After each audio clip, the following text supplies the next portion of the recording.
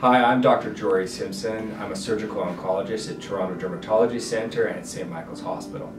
My practice is in breast cancer and skin cancer, and I'm the Chief of General Surgery at St. Michael's Hospital. I'm also very involved in the University of Toronto Medical School, and I'm the Director of Surgery within the medical school. I also am quite active doing research in oncology and surgical education. So genetic testing is a test that actually analyzes one's DNA to see if they inherited a risk factor or a predisposition for developing a certain type of cancer.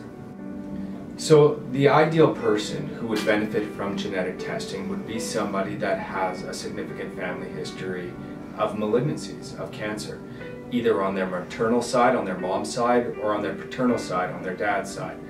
More often than not, you see individuals that have cancer scattered throughout their family on both sides, and these individuals as well would benefit from having genetic testing.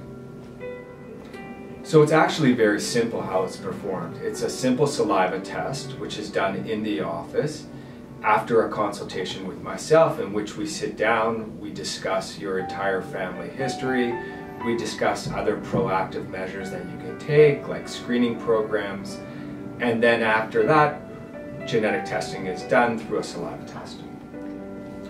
So what we do is we test for over 60 genes that predispose somebody to cancer.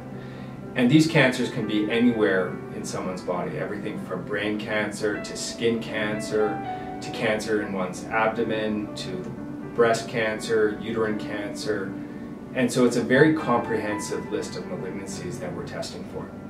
It's actually incredibly fast how quickly we can get results. Within a couple of weeks, we'll have results.